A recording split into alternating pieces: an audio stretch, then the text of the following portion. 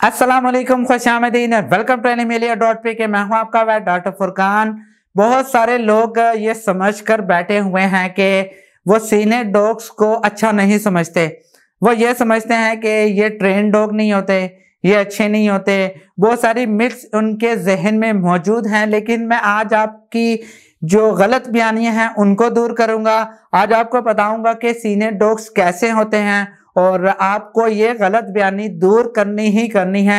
Detail से discuss करेंगे। उससे पहले प्लीज चैनल सब्सक्राइब कीजिए, बेल आइकन दबा दीजिएगा ताकि आपको पेट हेल्थ से रिलेटेड वीडियोस मिलती रहें। चलिए शुरू करते हैं। फर्स्ट ऑफ ऑल आपको ये जानना जरूरी है कि सीनियर डॉग्स कौन से होते हैं। बेसिकली सीनियर डॉग्स उनको कहा जाता है जो तकरीबन 7 साल से बड़े हों, उसको हम सीनियर डॉग कंसिडर कर सकते हैं। अब जो पहली गलत बयानी है वो यही है कि वो ये समझते हैं कि जो सीनियर डॉग्स हैं वो किड्स के साथ, बच्चों के साथ अच्छे नहीं होते। ये बिल्कुल भी ऐसा नहीं है। डॉग एक ऐसी चीज है, अगर आप उसको खाना दें कुछ दिन तक, वो आपको सालों तक याद रखता है। तो हो ही नहीं सकता कि वो आपके बच्चों के साथ बेहतर ना हो। जैसे जैसे इंसान भी अगर बड़ा होता है तो उसके अंदर उसका जो टेम्परामेंट है वो वैसे तब्दील तो होता है, लेकिन उसका प्यार है वो बच्चों के साथ बढ़ना शुरू हो जाता है।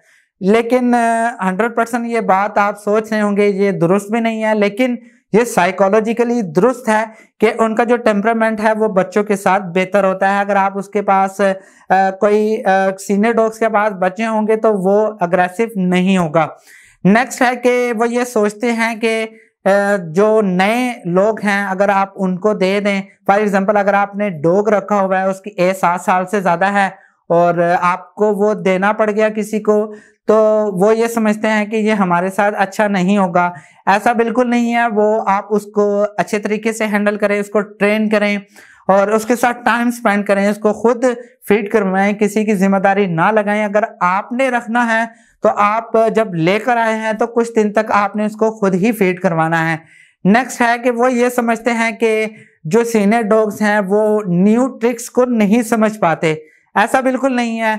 आप अगर उसको ट्रेन करना चाहें तो इजीली ट्रेन कर सकते हैं, ये कोई बड़ा मसला नहीं है और इजीली ट्रेन हो जाते हैं। लेकिन सीनियर डॉग्स की जो टेम्परामेंट है या उसकी जो पिकिंग पावर है वो इतनी ज़्यादा नहीं हो पाती और इस वजह से थोड़ा सा टाइम लगेगा। लेकिन ज़रूरी नहीं है कि वो ना सीखे, लेकिन टाइम लगता है, वो सीख जाते हैं।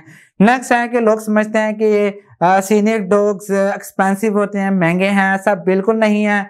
मेरे ख्याल से जितना डॉग बड़ा होता जाता है उतने ही वो सस्ते होते जाते हैं। तो आपको एक सस्ते दामों में कोई ना कोई डॉग जो है वो सीनियर डॉग इजीली मिल जाएगा।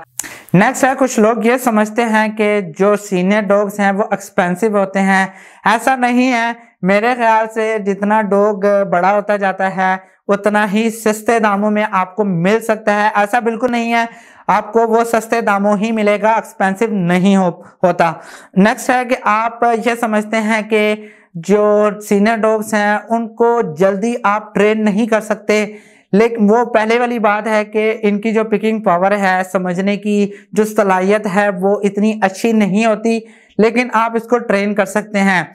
लेकिन ये भी ज़रूरी है कि जो सीनियर डॉग्स हैं उनके अंदर आर्थराइटिस का मसला होता है, लेकिन आपको मसला तो होगा ट्रेन करने में।